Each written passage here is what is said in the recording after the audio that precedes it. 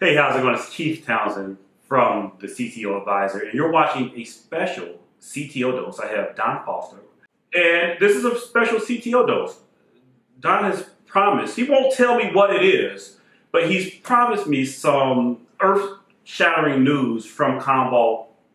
So yeah, a first from Commvault. So today we're announcing that Commvault is acquiring Hedvig, a software-defined storage company that basically delivers a distributed software-defined storage platform that allows a number of storage use cases to be delivered for workloads. They can focus really well for secondary storage and consolidating sort of storage silos and platforms, as well as they service a number of customers already today in delivering storage for containers and some virtualization use cases.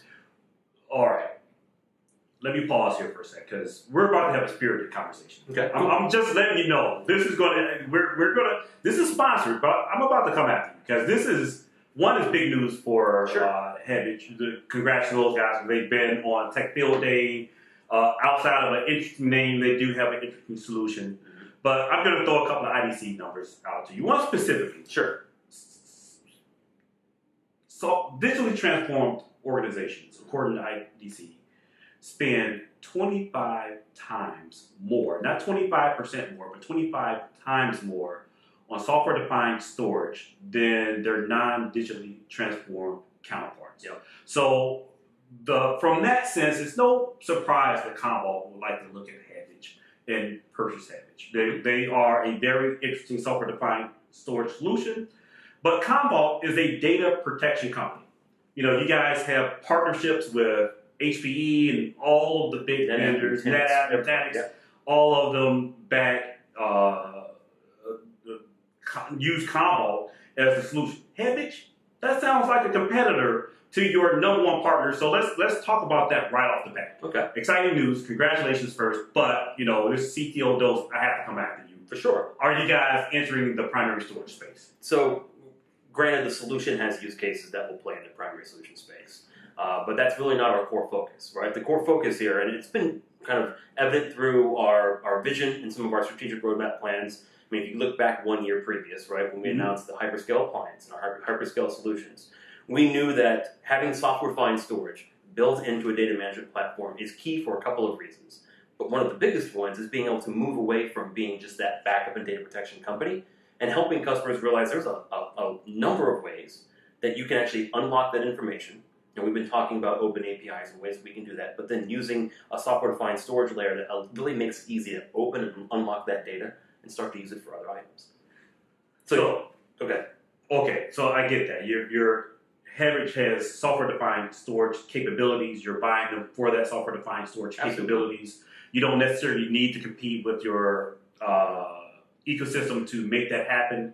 So let's dive into kind of the technology side of it.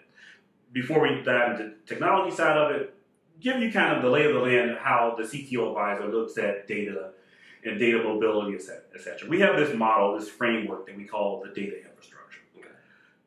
Whether you're public cloud, on-prem, or multi-cloud or hybrid cloud, if you have SaaS offering, the one thing consistent is your data across that. You need to be able to secure the data. You need to be able to move the data to where it needs to be moved to. You need to be able to protect the data, etc. So in our model, data protection, data management falls under data infrastructure. Right. So it sounds like this addition is falling sweet into that whole, you know what, doesn't matter where your data resides. We are here to help you protect and manage that data. Is that like the high level? Yeah, so you're hitting really some of the key points of why we acquired Hedvig. As our CEO states, right, there's 5 core shifts that we're seeing. A lot of it is about any customer being able to attach to the new technology that's relatively easy to use inside the cloud, right? All the different APIs and programmable interfaces that allow them to start to leverage things like AI and machine learning and all the new big data relevant services and what have you. So that allows small companies and large to be ultra competitive. Well, as they move towards the cloud, it's more cloud native applications, it's multi-cloud, but then it's also how do I take what I've got on premises and also map that and have a true understanding from on-prem into the multi-cloud space of what I'm managing and how I'm managing it. So this software-defined storage play allows us to accelerate that vision that we have on what we're doing with software-defined storage inside of our own platform. But more importantly, it allows us to solve for a couple of challenges that customers are seeing as they're going in that direction. One, most customers, as they go towards that more digitally transformed space, right, they're spending 25x more on software-defined storage, et cetera. Well, they're probably doing that through a number of different solutions, especially in the management and protection side.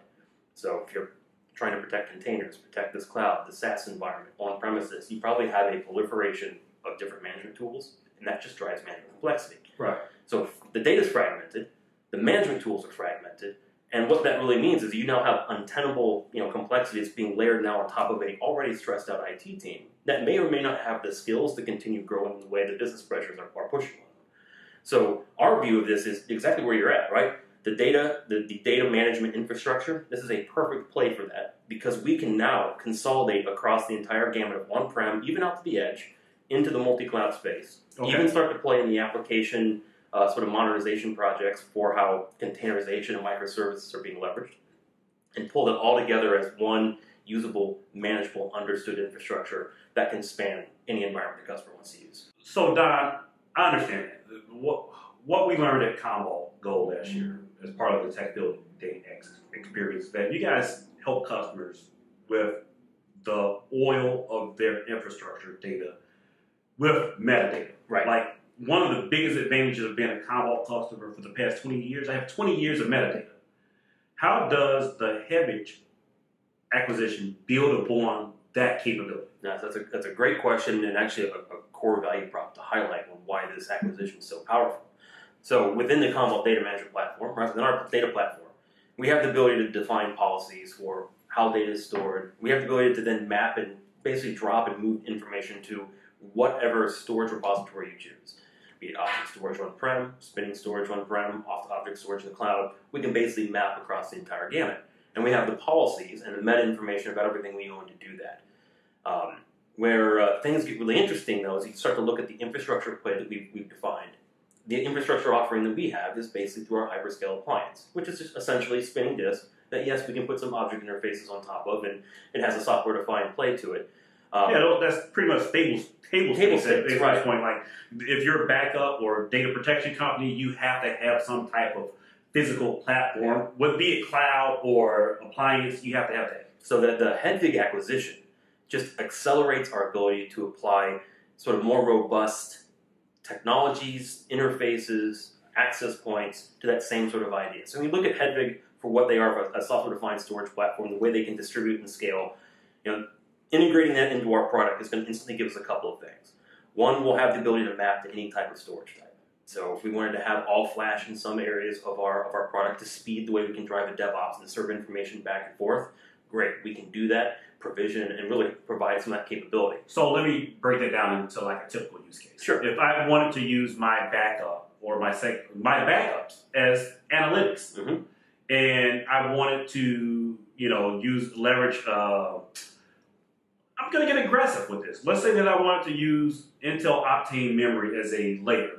Some of this might be in the future, but let's talk about it. Okay. And then Intel driving the innovation with SAP, and from a storage policy perspective, I want to say, you know what, that Optane layer, the fastest memory I want my backup or my data set placed on that platform so I can get business answers as quickly as possible from data that I might have from 15 years ago. Yeah, if you could think about it, you could dual purpose that. And the Hedvig distributed storage platform allows us to map into basically all types of storage, provide all the access points that you would expect for interface in and out, whether it's block storage, file storage, object, etc. And then, of course, our storage policy or our policy control that we have would allow us to say, you know what, great, for that SAP environment, it's going to live right there on the fastest storage for however many copies, however many days, whatever it is that you need. But then behind that, we'll have the storage tiering set up already where we can then put it to the next tier of spinning disk or then move it out to the cloud and let this one storage platform cross all the environments. So I've seen a lot of startups with like kind of this idea, but without the history of the data and the kind of the trust of the enterprise. So this puts you on par from a technology perspective with this part of the vision. However, I can't help but coming back to this point that this comes at a cost of some of your partnerships. Help me understand how Hedvig and this capability that you're going to have native into Commvault doesn't step on the toes of a NetApp or an HPE, or give me an example of how you would integrate this into an existing customer that's all in on a 3-part storage array. Sure. So I guess you mentioned HPE, and I'll just start there. So HPE happens to be one of Hedvig's partners today, and they're one of our partners. Okay. So there's already some complementary, in the field for customers. There's some complementary actions that obviously HPE storage and Hedvig and what have you will basically compete or cooperate with, so to speak, right? At the end of the day, there's a whole slew of use cases for why you would need storage. If you've currently got a NetApp storage array and it's running primary workloads, chances are you're going to probably continue doing that. It Exactly. fits the need. It probably performs great. It has snapshot capabilities. Commvault can control that. And in this case, when customers already have that primary storage environment defined, yes, let that primary storage environment run. Allow Commvault to help to simplify the management and maybe some of the fragmentation of tools or what it takes to drive a snapshot or do replication. Let us basically link in with our APIs, how we can manage and control that data. And at that point, we would use Hedvig and the software-defined storage layer to simplify the way those backup copies are kept, how we can replicate the data across sites, maybe make it available in a DR site or co-location, maybe work with a service provider if you're doing disaster recovery as a service through a service provider. It's just another offering to extend that storage layer to other locations, not go after, per se, the primary storage environment, because in many cases, that's already something that a customer has solved. They've got multi petabytes in a large customer environment. And we're going to be making sure that we can leverage the storage technology just to improve the way that data is being managed and then further used for other use cases down the line. So you're not necessarily getting into the data path. So from a presentation perspective, if I have a client, if I have SAP, Hedvig in your vision that you just painted is not presenting the storage directly to SAP. It can. It has the capability. But if you want to map directly to your Primera or NetApp or whatever platform, you can still do that. Mm-hmm. The data mover within Hedvig and Commvault combined is just placing the data where it needs to be. You can choose to do it through the SDS and Hedvig, lying on that storage array, or you can do it through the storage array itself, it sounds like. Correct, right. So let me ask you, the next one. I'm going to try and get as much out of you. For sure. Okay, for sure. We're going to push this. Okay. When did it all happen? Like, you guys are acquiring them now, you're making the announcement now.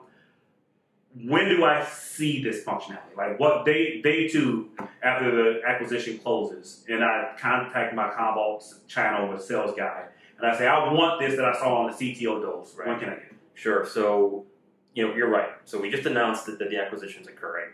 And there is going to be some dev work, some integration work that has to happen between their platform, our platform, making sure that there's smooth handoffs between, both the Hedvig software-defined storage, Commvault, and really what that next evolution of us together looks like. And really what the next Commvault looks like, too. I can tell you, probably first and foremost, starting, day one, the first thing we're going to be looking at, and we've already been doing it, obviously, together with the Hedvig engineers, is let's look at all the things that we need to do to ensure the experience from what you see and understand from Commvault, what you see and understand from Hedvig, become one simple experience together. And that's going to take some development work, and that's going to take some time for us to ensure that, all right, we truly make these things from support to implementation to provisioning, retirement, you name it, that's all tied together as one. Right. So that's one key focus. That's going to take a little bit of time. As you kind of look further on down that path, is how do we make sure that we ingrain the architecture of Hedvig software-defined storage platform as a part of what our data platform is. So we can start to use all the different tiers of storage, all the different sort of access APIs, some of the controls they have like around snapshotting and even maybe some of the things they can do around deduplication, whatnot, within their own platform, plus take advantage of their scalability of just adding single nodes and growing that as you go. All fantastic use cases for a secondary storage platform. So that's probably the next step as we look forward, is like, okay, let's ingrain this into our platform and really kind of make that next turn of the next version, the next evolution of where hyperscale continues to grow and change and transform. And I think as you see that start to go in that direction, I mean, we are at a point where storage and data management are starting to come to a crossroads. Right. We can see that. That is a sort of collision course. Your competitors have to address this head on because data is data, and developers don't necessarily care where the data is. They just want access to it in a timely factor, and whether that's sitting in on tape somewhere, or in the cloud, or on-prem, or on primary storage, they need to identify that data so they can get business questions answered. Right, and really in the container and application modernization space, one of the core benefits everyone's looking for there is, all right, if I need persistent storage to do this, all right, give me something that's cost-effective, that I can quickly provision, discard, recreate, etc. It's a perfect use case for software-defined storage. And I think as we see data management and we see storage sort of converge, I think that container space will probably be the first one where customers will say, hey, do I really need to have a separate silo to manage the data in the application space and manage what I'm doing for production and manage what I'm doing for backups or long-term retention and back into the cloud? Is there a way I can simplify all this as one?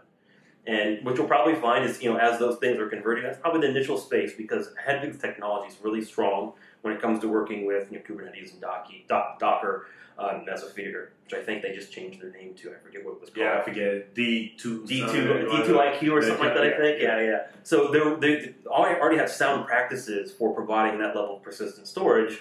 Look, if we have customers that are looking to go in that direction, we'll absolutely show this as an option to them. So to kind of go back to the original question, when can I get this? The vision is the vision. It will be something we'll execute against. We've got a pretty solid plan on how we're going to get there and get there quickly, just because we can see where the customer needs are going, and that the fragmentation with new technologies is only getting worse around data management, and all the skills and tools that are required. So we definitely have our foot on the gas pedal, so to speak, and we can see this becoming a really important thing over the next, call it 6, 12, 18 months, to start to showcase how these two technologies can really deliver an optimum solution from the secondary storage and data management space. Well, Don, I really appreciate the opportunity. For one, you guys giving us this exclusive, and for you allowing me to beat you up a little bit. For sure. It was a fun conversation. For sure. If you enjoyed this conversation, you can see more of it online. Follow the hashtag CTO Dose on Twitter, on LinkedIn. Commvault Go is just a little bit over a month from now, October 14th through the 16th, I think. Yep. In Denver. That's right. If you followed the CTO Advisor content for any period of time, you know that I've said that this market segment of data protection is on a collision course for data management. It is not a small segment. Data protection, I think, is a bad description of the segment. It is not about backup anymore. It's about being able to place data where it needs to be, when it needs to be, for the applications that require that data to answer tough business questions.